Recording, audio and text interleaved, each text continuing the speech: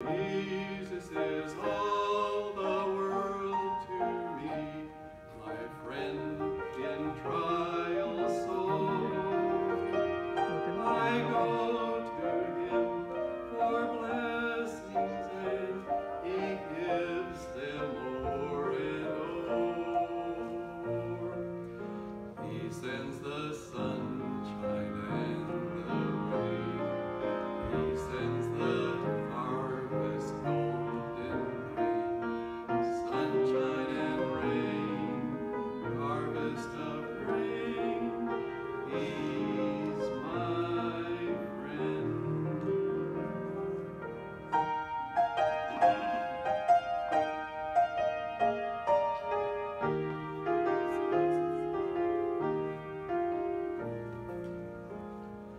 Jesus is all the world to me. I want no better friend. I trust him now, I'll trust him then. The fleeting day shall end. Beautiful life with such a friend. Beautiful life that has no end. Eternal life, eternal joy. He's my friend. Eternal life, eternal joy. He's my friend.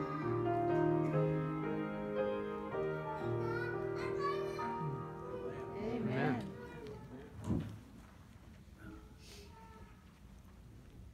Thanks, Joe. I appreciate that. God is good. Amen? Amen. Now, if you don't know Jesus is your friend, you need to figure that out at some point. Did you know that God is for you? Yeah, he's not against you. It's a beautiful day. I got up this morning, went outside, and it was actually cool outside. Amen. Yeah, praise the Lord. I'll take more of those days. Seasons are changing right in front of our eyes here. I'm glad that you're here today. If you're looking for a church home, we'd love to have you be a part of what we're doing here. We've got room for you, and there's room in the house of God for his saints. Can you say amen to that? Today we're going to start a journey together through the book of Ephesians. It's an interesting thing, this little book of Ephesians.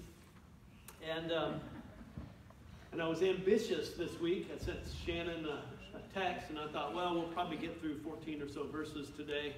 We're not going to get that far, just to let you know. I have recognized lately that that something is afoot. And I don't know if you've realized it or not, the headlines are giving us some insight, I think, into the times we're living in today. Something is going to happen soon, and I'm not sure what that something is. I know Jesus is coming back soon, but it seems as though events are unfolding here, building to a climax. And if you can't tell that politically, socially, financially, then you're just not very aware, maybe, of what's going on in the world today. But things today are getting quite precarious, and I'm discovering that our greatest need today is the need to know who Jesus is. You need to know who Christ is. Not just in some sort of vague sense, some vague idea that, yeah, maybe Jesus is a God, maybe he's even a cool God, and that's fine. That's not what I'm talking about. I've realized, talking with a lot of young people, I do a lot of mission trips and things like that, and I've realized that there's a lot of young people, and I reckon it translates as you get older, but there's a lot of people today who don't really understand that Jesus is their personal Savior. They recognize that Jesus is a God, maybe the God of their parents or their grandparents. They go to church, go through the motions of worship even, but don't really understand who Jesus really is. And my hope and my prayer is that you'll figure that out very soon, because we're running out of time. I wouldn't be a very good pastor if I just lackadaisically told you, yeah, at some point in your life you need to figure out who Jesus is, and not giving you a warning that things are changing, and the landscape is changing today. And if you're not aware enough and alert enough to recognize that, it's my job to let you know that. And things aren't continuing now as they always have. And you can start looking at things and looking at numbers and statistics, and you may be frightened when you do so to discover that even in our country, the national debt is over $18 trillion. Now, I don't know if you can even fathom a number that high. It's an amazing thing when you start thinking about just our national debt, and nobody's talking about it. The politicians are too busy throwing stones at each other to actually deal with issues. But $18 trillion is no laughing matter. It's not something you can pay off with your credit card, although that's what we try to do. It's just scan the credit card again. Things are unsustainable. Politically, socially, economically, financially, things are unsustainable. Something's going to give. And if you look at other nations and how they're dealing with it, there's governments that are being overthrown. There's wars being fought. There are over 9 million Syrian refugees. People just like you and I, who happen to live in a different part of the world, no longer live in their homes because of war, because of tragedy that has happened to them in their neighborhoods, because the landscape is shifting. You need, more than anything else today, you need to have a good understanding of who Christ is and who you are in his sight. And so this letter, this little letter that Paul wrote from prison, of all places. Now, I'm not going to ask you to raise your hand if you've ever been to prison, okay? There's some things I don't need to know, okay? But Paul didn't let prison stop him from doing what God had called him to do. God had called Paul into service, to spread the good news, to spread the gospel about Jesus Christ. And even though his hands were tied, literally, in a prison, he didn't let that stop him. His public proclamation ministry just changed, and he picked up a pen, and he began to write. And this is one of 4 or 5 letters that he wrote at first imprisonment in Rome. It's around AD 60, to set the time frame for you. It's very early in the 1st century, and Paul is just there, and he's got a lot on his mind. And he writes this letter to these people, probably in Ephesus, although it's vague whether or not it was actually addressed to the Ephesians personally or not. There's no real major issue going on. Some of Paul's letters, he's addressing a major issue, that there's a sticky point in their theology, there's something going on in their church, and he's writing to address a certain issue. There isn't really a big issue in Ephesians. It's more a letter to really help us understand who Christ is, and that you need to be a part of who Christ is. Paul mentions a phrase, we'll see it this morning even. He mentions a phrase around 35, 36 times in this one letter, and that phrase is in Christ. In Christ. Paul reckons that's where you need to be, in Christ. We're going to talk about some of that this morning. But before we jump into this too far, let's pray together. Let's pray. Father, we pause here at the beginning, acknowledging your presence and thanking you for it. And I pray, Lord, that as we begin this journey together this morning through the book of Ephesians, that you would take us by the hand, that you would also, Father, take us by the heart, and that you would lead us to the places that we need to go, and that you give us eyes to see, Father, what you're trying to teach us. Help us, Father, to understand something of your grace and peace today, we pray in Jesus' name. Amen. Hope you brought a Bible with you. Although we won't get far today, I'll just let you know that it's good for you to read your Bible. This book of Ephesians, it really is it's an interesting book. I've been studying through it some lately, and you have to know something. And one of the things that you need to know is that God places a calling on everyone's life, and God has placed a calling on your life as well. And many times we run from those calls because they scare us. But God has always given us a calling. He calls people to do certain things. And knowing who you are is a big thing. You know, anytime somebody's given a title, maybe you've been asked to serve in a certain position at work. Somebody wanted to give you a title. I remember years ago, they asked me to serve as the youth director for the Arkansas Louisiana Conference and the camp director of Camp Yorktown Bay. And I said, well, that's a big title. That's a lot, but what does that mean? Because having a title and not knowing what it means, it's not going to get you very far. So I called down the conference office and I asked them, I said, I want to pray about this. It's not something I want to jump into just willy-nilly. It sounds like a big responsibility. I need to know what the job description is. That's an important thing, by the way. Before you say yes to a job, you need to know what you're getting into. Amen? And so I asked them for a job description. They said, well, they gave me an answer I didn't expect, because they said, well, we don't know if we really have one. And after a few days, they sent me something from a file that was about 12 years old that was completely irrelevant and out of date to the position that I was being asked to serve. What I found is they were wanting me to serve in a position, but there's no definition of what that position is. And it becomes very difficult then to measure success or defeat in a position like that. How do you know if you're doing it right? It's an interesting thing. I was thinking today that perhaps there are some here who understand and maybe even propose that they have a title of Christian this morning, but they really don't understand the job description. That we don't really understand what that entails when we claim to be Christian. What does it mean to be a follower of Christ? What does that look like in our daily lives? By the way, Jesus wants you to know. Did you know that? That God wants you to know what it means to be a Christian. And I think Paul gives us a little insight. And today, my hope and my prayer is that we're going to discover who we are as believers. And then as believers, what God has called us to do about it. Not many people today question the authorship of Ephesians, because it begins with an interesting word. And it's the word Paul. He puts his name right at the beginning. He says Paul. And there's very few people who doubt its authorship. And verse 1 starts with the word, I've got a New King James Version. And it says, Paul, an apostle of Jesus Christ by the will of God. And this small part of this introductory sentence really tells us a lot about the author right off the bat. Firstly, we notice that Paul claims to be somebody. And his claim is that he is an apostle.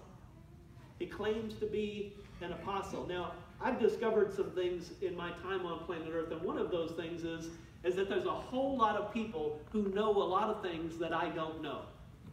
Have you figured that out yet? Yeah. I know some stuff, but there's a whole lot of people who know stuff I don't know. I've never welded before. Anybody in here know how to use a welder? Some of you guys do. I've never done that. Never done it. I have heard somebody say, though, in a conversation, talking to another welder, yeah, when you weld a corner, you got to be careful of arc blow. Because you don't want that weld to go somewhere. And I thought, arc blow? I had no idea I had to look it up. And some of you are saying, what's an arc got to do with welding? I thought Noah built the ark. There's some people that know stuff that you don't know, and that's okay. Do you know the great answer if somebody asks you something and you don't know? You know the greatest answer? I don't know. I don't know. But you ought to find out, right? You ought to do your best to find out. Now, as a theologian, sometimes I'm guilty for assuming that people know things that I know. And we use that word apostle. But I'm wondering this morning, if you had a test question and it says, what is an apostle? And you had to fill in the blank, I wonder how you'd do on the test. And some people might say, well, it's one of those guys that hung out with Jesus back in the day. Some people might say, well, it was one of those, that inner 12, the ones that Jesus called his own special buddies, that inner group. And maybe your answer would go along those lines. But an apostle, if you don't know, apostle is specifically an ambassador of the gospel. That's what apostle is. A commissioner of Christ, often associated with miraculous powers, by the way. An apostle is, in a nutshell, a messenger. It's somebody sent like a delegate with a specific message. That's an apostle. And so Paul calls himself an apostle. He owns that title. He says, I am an apostle. And in so doing, he claims that he has been sent. In other words, I'm an ambassador for Christ and I have a message. That's what he says right off the bat. I've got something for you that's not coming from me. It's coming from Christ. I'm an ambassador. But that's not all he's saying, because Paul says that he became an apostle not by passing some sort of test. He didn't do that. It wasn't just testing out, oh yeah, if you score this score, you can become an apostle. It's not medical school.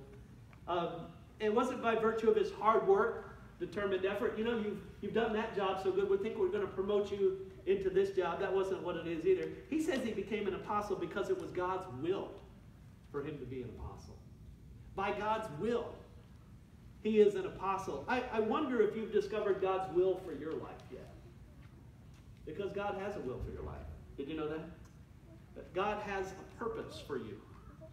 It's his will. It's his ultimate plan. for your life. Paul says, I've got it figured out. I know what God's will is for my life. You know, God doesn't want you to simply exist on planet Earth for maybe 60, 70 decades, 6 or 7 decades. He doesn't want you just to hang around here and watch some TV and maybe exercise every once in a while, maybe even do a random act of kindness every once in a while, and then retire into the kingdom. That's not his plan for your life. Okay? That's no plan, by the way. Now, God wants more from you. He wants more for you than that. And so he's given you a calling. I remember when God called me into ministry, and I was a meat cutter, and I said, I'm just going to be a meat cutter. And I ran from that calling. God may not be calling you into ministry, but he's calling you to do something. To do something. And maybe it's to be a meat cutter. Maybe it's to be a carpenter. Maybe it's to be a greeter at Walmart. But if God is calling you to that, you need to follow that calling. Paul recognized the calling on his life. I remember when my children were young, my wife had this thing, we called it the goodie bag. Maybe your parents did something like that. Maybe you still do. And she would get these random little toys from the clearance rack in the toy store, or little books. And she would put them inside this goodie bag. Now, the goodie bag was special. She kept it up in the closet. Kids couldn't reach it. That's a good tip, by the way, for you. You have a goodie bag. And she'd get this bag down occasionally whenever our children would do something especially nice. It wasn't all the time, because they're kids. But whenever they performed a certain task without complaining, or they did something particularly nice, she'd bring out the goodie bag. And she would let them get one thing out of the goodie bag. And boy, they would look through it. She said, now you got to choose quick. You can't be looking at everything in the goodie bag. And so they would pick something out. And they were happy, excited as they could be, because they got to get in the goodie bag. It was a big deal. And the toys weren't expensive. The books weren't expensive. It really wasn't much. But it was something that filled them with delight, something that filled them with joy. They were happy receiving the little prize. Do you know the Lord wants to give you good things? Did you know that? He wants to give you good things, better things than you can find on the discount shelf in the toy store, too, by the way. Yeah, God wants to give you good things. He wants to give you a life, a real life, one that is perpetual in joy. Joy that comes from receiving something unexpected. And because he wants to give you great things, he has invested greatly. See, my wife gave little things. She invested little. God wants to give you great things, and because of that, he's invested greatly. I'm reminded of Luke chapter 11. You have your Bible there? Luke chapter 11. There's a story there, and it's Jesus telling a parable. And he's telling a parable that's very familiar maybe to you. And we're gonna look at verse 13, but just prior to verse 13, Jesus has been talking, and he's talking about how parents want to give good gifts to their children, and we all do. If you're a parent, I know you do. Sometimes you want to wring your kid's neck, if we're being honest, but most of the time you want to give them good gifts.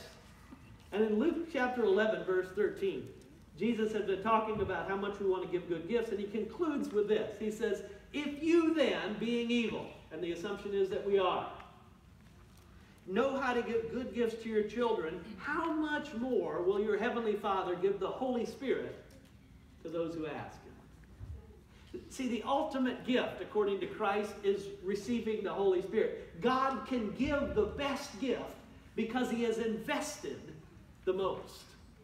See? Because he has purchased the best gift for us. Jesus paid the price for us. And he exchanged places with us. And so that instead of condemnation, which we deserve, we instead receive the fullness of the blessing that belonged to him, which really he deserved. My children never put anything inside the goodie bag. Did you know that? They never contributed anything to the goodie bag. But they always got stuff out. God is always giving us things. From the divine goodie bag, if you will. He's always giving us things. My wife's goodie bag never ran out because she would always go out and get something else, see, to put in the goodie bag. Things that she thought would delight our children. And God has a desire to bless you. He is for you. And he has gifts to give you from his own good pleasure. Now, it's something that's interesting because Paul says that he's an apostle, and it means an ambassador, okay? So Paul says, look, I'm a messenger for God, and it's God's will for me to be a messenger. And by the way, I'm wondering, because Paul says, I'm an apostle by God's will, I'm wondering if you could say this, that you understand God's will for your life, and that you're actually living out God's will for your life. Because it's the difference between knowing what God's will is for your life and actually performing God's will in your life.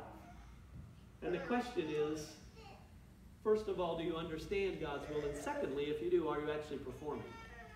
Because that's where the rubber meets the road, as it were. God wants you to live out his will for your life. And Paul writes from this perspective of ambassadorship. He's writing from this perspective of calling. He says, look, I'm an apostle. God has given me a message. I'm doing his will. And the people he addresses in the letter, he uses an interesting word. You see it in your Bible? He's writing to the saints. To the saints who are at Ephesus and faithful in Christ Jesus. And who are the saints? Well, firstly, you should know one thing. Do you know the word saints in the New Testament never occurs in the singular? It's always plural. Did you know that? The implication is you can't be a saint by yourself. That's the implication. And yet today, in society, in the world we're living in, right here in the United States, there's some changes that have taken place over the last couple of decades. And more recently, the latest surveys from Barna I found fascinating. And you guys probably aren't survey people, but I think they're intriguing because they give us sort of a blood pressure check, you know?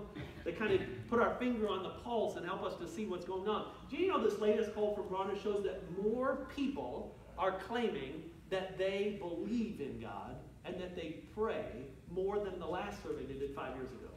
Amen. That there's an increase in spirituality within the United States. And at the same time there's an increase in spirituality, there's a lowering in church attendance. Okay? I want to let that gel for a minute because some of you are looking at me sideways, okay? More people are claiming that God is important to them and less people are attending church. So you have more people saying God is important and less people going to public worship. Why is that? Well, because people are saying, I don't need public worship in order to worship the living God. I don't need to go to church to pray, okay? Church is either too far away, too inconvenient, all they want is my money. That's what the surveys are saying, okay? And so there's this discontinuity taking place in spirituality today. People are claiming to be spiritual but not religious. Maybe you hear people say that. Well, I'm spiritual, I'm just not religious, okay? And there's this dichotomy that's trying to take place. According to Scripture, it's an impossible thing. Saints need each other. Did you know that? We need each other. We need to be supportive of one another. We need to come together and worship because we draw strength from one another. We draw assurance from one another. We can share our victories and our failures in a safe place with each other when we're together in worship. The saints, it's an interesting thing. Some think that they can get by just fine on their own, not being involved in corporate worship, and I have to tell you that's a dangerous decision. It's dangerous to be out there by yourself. Like-minded followers of God who will encourage you and help you are needed. Folks who will strengthen your resolve as you face temptations, as you face obstacles along your faith journey. And by the way, we need you here. You might be thinking, well, this church would do fine without me. I can come or go or miss or not miss. We need you here. Because if you decide to miss and everybody else decides to miss, we have no worship going on here. You understand what I'm saying? We need you as part of what we're doing. We need your input. We need to hear about your faith journey as well. So who are the saints? Well, the Greek word is interesting because the Greek word is hagios, and that may mean nothing to you until you figure out what hagios is. And some of you are going, oh, I know that word. That word actually means holy. Did you know that? In fact, that word is translated holy 161 times in the New Testament. It's translated saints 61. Saints are holy according to Scripture. And you're thinking, well, Pastor, that ain't me. That ain't me. The word implies separation from common use. It means that these are people that have separated themselves from the common things. separated themselves from common things. It means they've been called out of a common existence and into something else, into a state of holiness. Having been called out, they find themselves inside the in group. And you may be asking yourselves, well, what have they gotten themselves into? Well, my daughter-in-law, she just completed her certification, pastor test and all that. Now she is a licensed realtor in the state of Ohio, which means that now she can help with transactions and buying and selling real estate and property and all those kinds of things. And if you've never bought land, real estate or anything like that, there's some advice that I think every realtor you'll ever meet will tell you, that there's 3 things you need to pay attention to when you're about to buy a home or property. Remember what those 3 things are? Location, location, location. That's what they'll tell you. That you need to know where you're buying. Where you're buying is probably more important than what you're buying. Okay?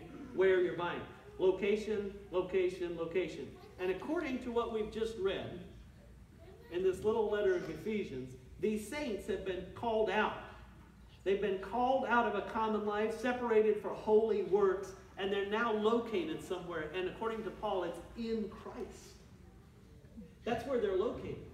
They're in Christ. And he uses that phrase 35, 36 times in this little letter. In Christ. That means they're within the sphere of influence of Jesus Christ. They're living their life under the influence of Jesus Christ. They're in him, according to Paul. In Christ. An investor, by the way, would say that's prime real estate. Okay? They're there. They're in Christ. And they're in Christ. And when they're in Christ, they're always described as faithful. The ones that aren't faithful are the ones that aren't in Christ. See? Which should give you a little hint as we move along here that if you want to be faithful, you need to be somewhere. And that somewhere that you need to be is in Christ. You need to be there. And by the way, that's you. Paul is writing this to you, to the saints, the ones that have been called out. God wants you to be among the saints. He's calling you out of common practices of sin and shame, and he's calling you into the holy place of God's presence in Christ. By the way, there's no shame there. In Christ, there's only grace. There's only peace there. You wouldn't likely be here today if you hadn't been called out. The fact of the matter is God is calling everyone out. And when you hear the call of God on your life, please don't ignore it. Don't run from it. I did that for years. It didn't end well for me. And by the way, I hear people say so-and-so is running from God. Where do they think they're going to go? Do you think you can outrun God? Do you think there's anywhere you're going to end up that God can't find you? Don't run. Just submit to God. He knows everything about you. He knows where you've been, what you did. He knows all that stuff. And you know what he chooses to do? He chooses to give you grace. He chooses to give you peace. You may be thinking it can't be that easy. I've had young people tell me that. Pastor, it can't be that easy. Pastor, you don't have any idea about what I've done. If you knew, Pastor, you'd say there's no way. Do you know God knows already? I don't need to know where you've been. And he chooses to give you grace. Yeah, he chooses that. He could condemn you, but he says, I didn't come to do that. I came to give you grace. See, you might be thinking, God can't really want me because I have nothing to offer. I don't have anything to give God. Why would he even want to hang out with me? Well, I don't know what you've heard, but none of the saints have anything good to give God. Amen. My children never contributed anything to the goodie bag, but they always got stuff out of it. See? Some people ask, can God really forgive my sins? Well, I can tell you emphatically that yes, he can. And he wants to. In fact, God wants to forgive you more than you want to be forgiven. You ought to wrestle with that at some point. God wants you to be forgiven more than you want to be forgiven. He wants to forgive you. He wants you to be forgiven. He's called you. He wants you. He loves you. And by the way, when you accept God's calling on your life, you're going to realize very quickly that he is asking for you to participate in his work. And it happens usually very quickly. When God calls you from your life of sin, when he calls you to be in Christ, he wants you to help others to hear the calling on their life. See? He wants you to share the good, simple story of Jesus' birth and his life and his death and his resurrection, and that Jesus is coming back soon. We call it the gospel. It's not just good news, it's great news. And God wants us to share that with other people so they have a chance to hear the call of God for themselves. And so this letter, this book of Ephesians, as we refer to it, comes from an apostle to the saints, of which you are one. If you'll just accept the call, you're one. Saints who have been called out of the world and called into Christ. They've been called out. That's what the church is, by the way. Did you know that? The ecclesia. It's the assembly. It's the called out ones. It's the group of saints. That's what it is. So this letter, this book of Ephesians comes that way. And by the way, that phrase, in Christ, is everything. Did you know that? To be in Christ is everything. The saints are only faithful as long as they're in Christ. This letter is written to you, by the way, in Christ. And Paul, and I want you to make sure that you understand that this letter is written for you. It's written to you. And you might say, well, Pastor, I wasn't around in 62 AD. I wasn't there when Paul was in his prison cell. I wasn't around back then. I may look old, but I'm not that old. I wasn't there when Paul picked up a pen and began to write, but I want you to know this letter is addressed to somebody. And he says it's to the saints who are in Christ. The saints that are in Christ Jesus. And you may not always feel faithful, and you may not always act like a saint. Maybe you're still trying to decide if you even want to be faithful or if you even want to be a saint. But if you're being honest with yourself, you know you don't always act like one. But I want you to understand something today. God has called you to be faithful. He's called you to be in Christ. The challenge is this, and I think here's where we mess up. We recognize God's calling on our life. We realize that God is calling us out of sin. We realize that God is calling us to be faithful. But God hasn't called you to be faithful by yourself. See? He's called you out of darkness, and he's called you to be in Christ. Because he knows that when you're in Christ, you're going to be faithful. See?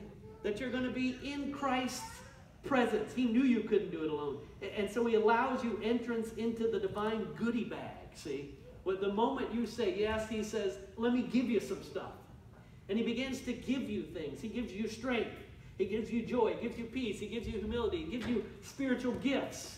And this letter is written to you so that you can be reminded that you are a saint. That you can be faithful as long as you are in the right location. In Christ. In Christ. And so this letter is written to the saints that are faithful in Christ. I want you to see what Paul says to us, church. Verse 2. We made it all the way to verse 2. Verse 2. I know. Look what he says. Grace to you, New King James. Grace to you and peace from God our Father and the Lord Jesus. I had to look it up in the Greek. You know I did. Because I wanted to make sure. Do you know the very first word from the message that God gives his servant to tell us is? It's the word grace. It's the word grace. The very first, the opening word from God is grace. Grace. Grace. And Paul is using a familiar greeting. The Greeks would greet each other that way. They'd greet each other with grace. The Jews would greet each other with peace. They would say shalom. And so Paul is including everybody. He's saying everybody is included, whether you've been a follower of God for generations like the Jews, or whether this following Jesus thing, this one God thing is new to you, as it was for the Greeks.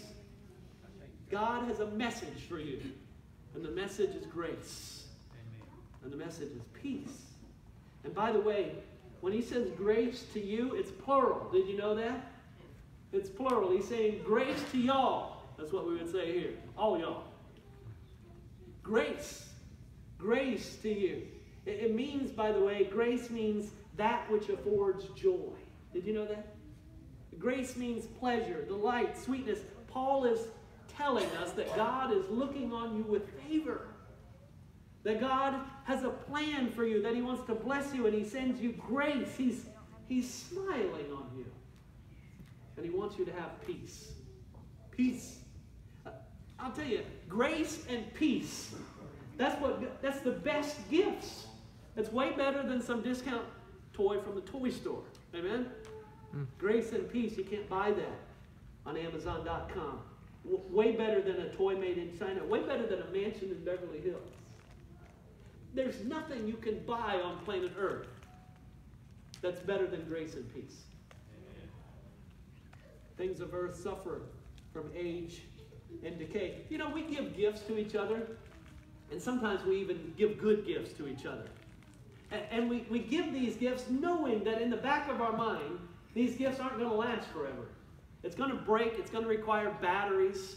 It's going to need to be repainted at some point. You're going to have to, if it's a really good gift, you're going to have to change the oil in it. And we give these gifts knowing that it's going to cost the other person something. And yet we give those gifts because we love that other person. God gives grace. He gives peace. He gives eternal things that will never expire. You know the best gift you can give somebody, if you haven't figured it out yet, is the gift of time. It's the gift of your presence. Your time. We all have a limited amount of time. And everybody only gets 24 hours in a day.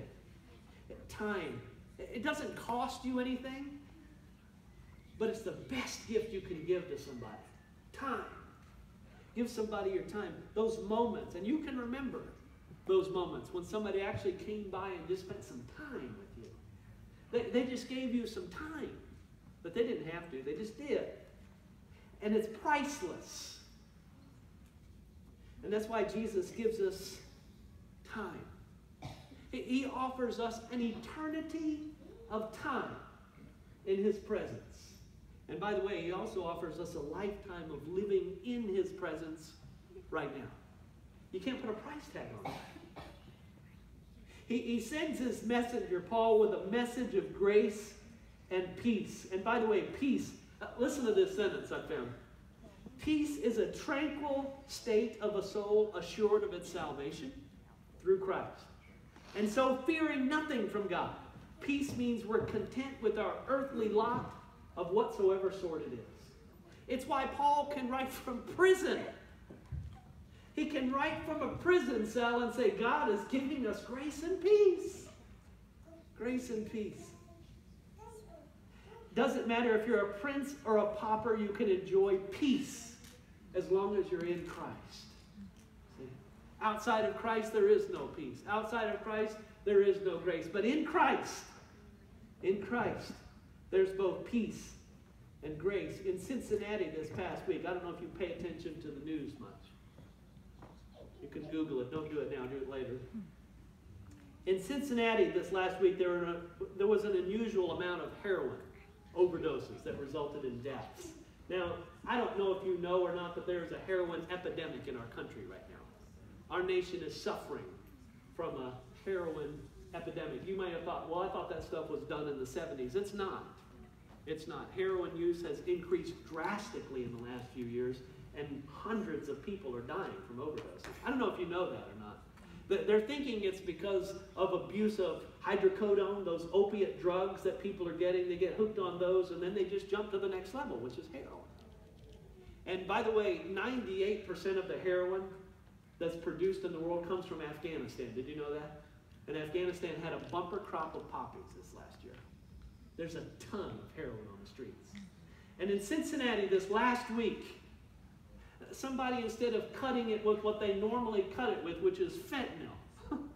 You know what that is? That's the stuff they give you when they put you to sleep in a surgery, the doc. That's the stuff that killed Michael Jackson. It's the stuff they found in Prince's system as well, okay? Instead of cutting with that, there's a drug dealer who cut it with an elephant tranquilizer that they say is 1,000 times more potent than fentanyl. You see, the way heroin works is people get it and they end up injecting it directly into their vein. They mainline is what they call it. And it gives you an instant euphoric rush. But it doesn't last very long. It's followed, by the way, with what they say is just this peace. See? But it's temporary. And after 15 or 20 minutes, they're rigging up another needle because they need some more of that. And they slam it into their veins again, and it has decreasing returns, which means you have to increase the dose. And what starts out at a little becomes a lot in a very short amount of time. And they get hooked very quickly. And in Cincinnati this last week, because of this drug dealer who laced the heroin with an elephant tranquilizer, the result was pretty horrific, honestly. In 24 hours, 48 people had died. Yeah. Last week, 170 deaths resulted from heroin overdose. By the way, the next day it had increased to 180 plus. They're still dying. Under the influence of heroin, these people injected what they thought was their normal dose, but it was their last dose. It's tragic. And yet it's a good reminder for us. Because if you're not under the influence of the Holy Spirit, you'll be under the influence of something or someone. And the enemy has plenty of options for you, whether it's drugs or alcohol or pornography or something. The enemy will hold you under his influence, and it won't end well. This enemy wants you to remain under his influence, and he offers higher and higher highs. And he's going to make it very enticing for you to stay under his influence. He doesn't want you to think about how this road you are on will end, but believe me, it will end. The highs you experience will be followed by deeper and deeper lows, and the journey along that road doesn't end well. But the apostle, Paul, he tells us something amazing. He says that there's a God in heaven who wants to give you grace and peace if you'll just be under the influence of the Holy Spirit. If you'll just be in Christ, you'll find it. Grace. And you'll find peace. There's deliverance there. And he says if you remain there, that you're going to be faithful. You can't not be if you remain in Christ. Being in Christ means living under the influence of Christ. I want to live under the influence of Christ. How about you? That's where I want to be. It's under the influence of Christ. I'm wondering today if you want to join me for that. If you could stand up today and say, I'm going to live my life under the influence of Jesus Christ. If that's your desire today, just stand with me. I just want to pray for you this morning.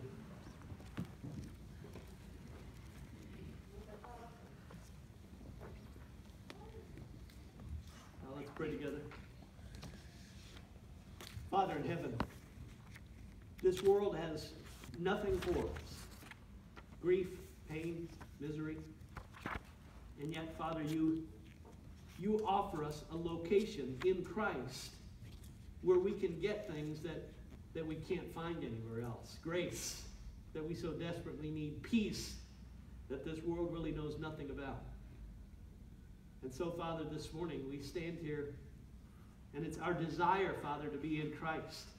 It's our desire, Father, to live a life that's pleasing to you. Many of us have tried to do it on our own and have failed miserably, but this morning, Father, we recognize that you're calling us to move. To move from where we are to where your Son is. To be in Christ. To be under the influence. That we might begin, Father, to have victory. That we might begin to experience liberty. That we might also, Father, begin to understand something of grace and something of peace. And so we praise you, Father, for the gift of your Son, Jesus Christ, who demonstrated what righteousness looks like. And we pray, Lord, that as we are in Christ, that you would free us from the bonds of sin, that you would empower us, Father, to have victory where we've only ever had failure before, and that you would inspire us then, Father, to invite others to experience grace and peace for themselves. And so, Father, bless your people today. Help us, Lord, to continue to walk in your way when we leave this building. We pray in Jesus' name. Amen.